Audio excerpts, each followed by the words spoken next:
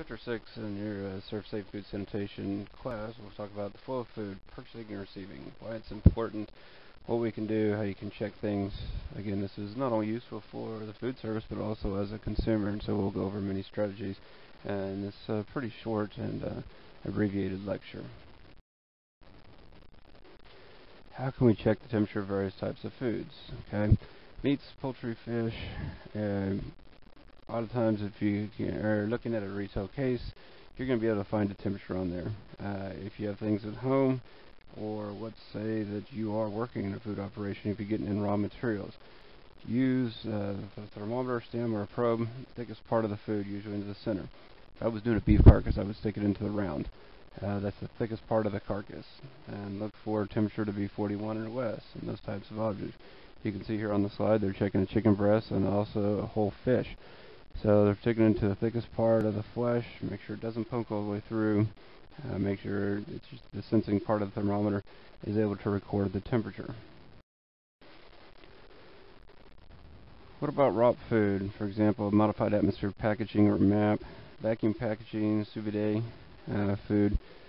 Basically, those things are already packaged. You can't stick stuff into the middle of it. If you see there, the vitamin D milk bags, those are common in cafeterias.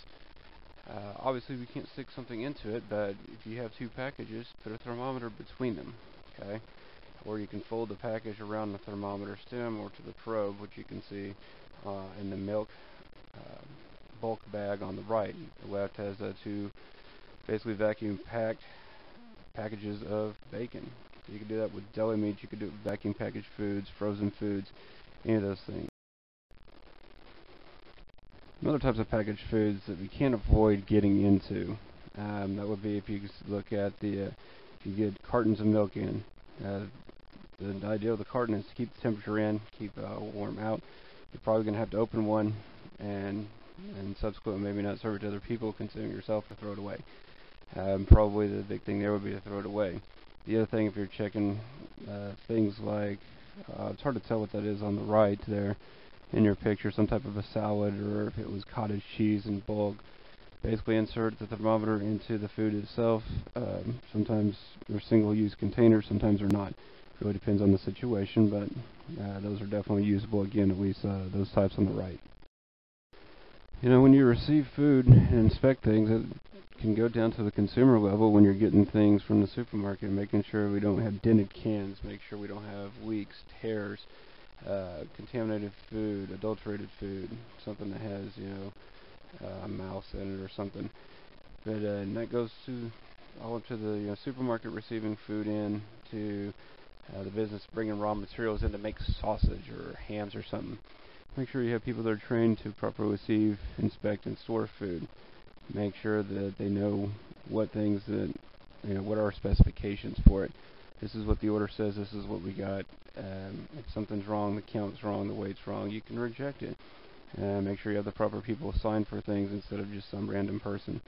So most places will have policies and procedures for accepting or rejecting deliveries, temperature-wise, the cleanliness of the truck, all the way down to consumer, making sure we don't buy things that is not good for us and they are acceptable. Alright, receiving temperatures are probably one of the most important things you can look at in food. Again, whether you're buying as a consumer, whether it's a company bringing in raw materials to make other types of food products, if they're making hamburgers or sausages or something like that, or if they're making chocolate milk. But if they're supposed to, the TCS is temperature control for safety or potentially hazardous foods. They should receive those cold foods at 41 degrees or below, unless there is something that's specified. Heard that eggs can be at 45 or below. Okay. On the flip end, if we're getting warm food in, if you're serving warm food, and you'll see some of these in subsequent chapters, or this one, if you're serving these types of foods, make sure the warm foods are at least 135 or higher. Okay. To get frozen food, it's got to be frozen, basically hard as a rock. Don't want any ice crystals. Don't want any frozen water in the bottom of it. That means it's probably been thawed and refrozen. Look for those simple signs. Ice crystals, frozen puddles in the bottom are sure signs that frozen food has been thawed and refrozen. Never want to accept something like that. Okay. Look at the packaging on your products. Anything that have tears, holes, punctures, cans if they have swollen ends, if they're rusted, if they have a ton of dents in them, broken cartons or seals, a dirty wrapper. You can see this high gluten flour has some type of stain on it. You have no idea what that could be.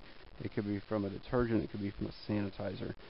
If it has a leak, if you have something that's wet and shouldn't be, water stains, signs of any type of infestation or pest damage, whatever those could be.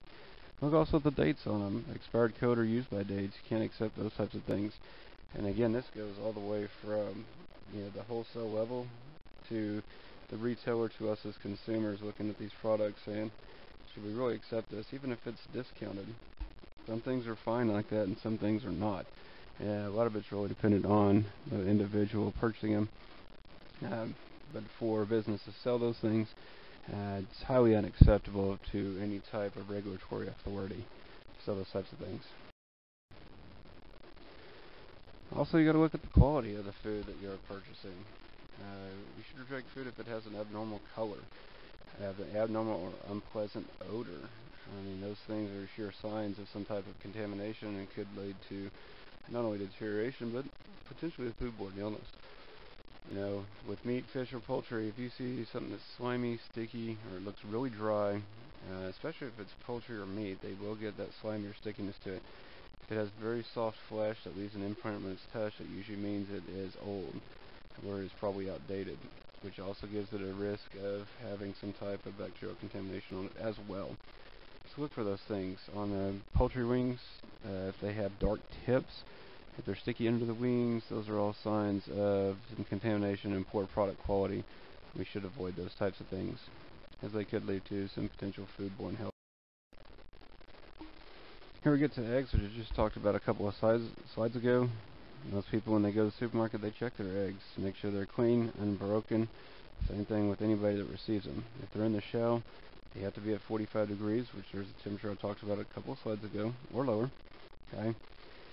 If you have those that are liquid, frozen, dehydrated, they've got to be pasteurized. They've got to be exposed to some type of heat treatment to kill microorganisms. It's required by law. They have to have a USDA inspection mark on it as well. And so they'll also have to go with the grade standards associated with eggs. Okay. So those liquid eggs could be big bulk eggs for like a cafeteria, but they also could be like egg beaters you're going to find in your supermarket. Okay.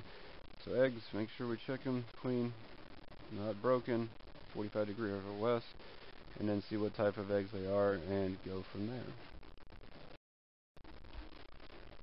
When you're looking at inspecting and getting milk products, they have to be refrigerated as well, 41 degrees or less, unless specified by law. There's some type of cheeses that wouldn't have to be, so those will be covered under the dairy products. They do need to be in this country pasteurized and comply with USDA grade A standards. Grade A dairy products are what we use in this country, so that is what it has to be unless they're going into other products. An example of another product not grade A would be maybe a milk replacer for like calves or cats or dogs or something you find at a pet store. Those types of things. So again, any type of the dairy products, unless specified elsewhere, got to be 41 or less. Some example of something that wouldn't be is like Parmesan cheese. Okay, it is not a refrigerated product. It is a cheese product. It's a dairy product, so it's not going to have to be refrigerated. Let's look at something like shellfish, if it's raw and shucked. So basically, if you find shrimp that doesn't have its shell on it, okay, if they are packaged in non-returnable containers, the containers have to be labeled. Got to have the packer's name, whoever basically packaged them, address. It's got to have a certification number. If they are less than 1/2 gallon, they've got to have a best if used by or sell by date on them. Have to have that. Okay. If they're bigger than that, which I haven't seen unless you probably go to some of your coastal areas that have these types of things, then they have to have the date that the shellfish were shucked, and basically look at the wholesomeness of these things. You can tell if they're slimy, if they have a smell to them, if they're quote-unquote fishy. You'll know it. If they're really soft, just like on other types of meat products, those are sure signs of potential low quality. Maybe you have gone to certain places like Red Lobster. A lot of supermarkets used to have the live shellfish tank, basically have the lobsters in them. But basically, those fish have to be received with the identification tags of the shell stop. Okay? They have to remain attached to the delivery container until all of the shellfish have been used. The employees have to write on the tags the date that the last shellfish was sold or served from the container, again, Red Lobster or supermarket. And also, those tags have to be kept for 90 days from the date written on them. Okay, so they have to be kept for a long period of time. Any type of shellfish coming in, if they're muddy, they have a broken shell, they're dead, you do not want to consume them. Those lobsters have to be, for example, steamed live. Same thing with crawfish. Okay? There's just something that happens when they're dead and you actually cook them. They have to be basically boiled or steamed when they are alive, and that is just kind of a regulation. A lot of your produce is not going to be refrigerated. A lot of places may, and they may have cold water that's sprayed on throughout the day. But the biggest things are potentially hazardous foods. Anything that becomes cut as a potential for contamination. Sliced melons, cut tomatoes must be at 41 or lower. Or if you have a prepackaged juice product, okay, usually you have a prepackaged juice have to be supplied from somebody with a HACCP plan. Okay. Most of these types of containers, these juice containers, have to be treated, for example, pasteurized, like apple juice, probably not necessarily orange juice, but I'm sure of apple juice for sure, to prevent, eliminate, or reduce pathogens. So certain things that a school cafeteria would really have to be cognizant of is what type of juice containers they're using, what type of treatment's been added to them. Alright, that is the end of the abbreviated chapter 6. Make sure you do your exam. Look for anything in your book that may not be covered in this lecture, or that will be provided for you, and then turn in the quiz.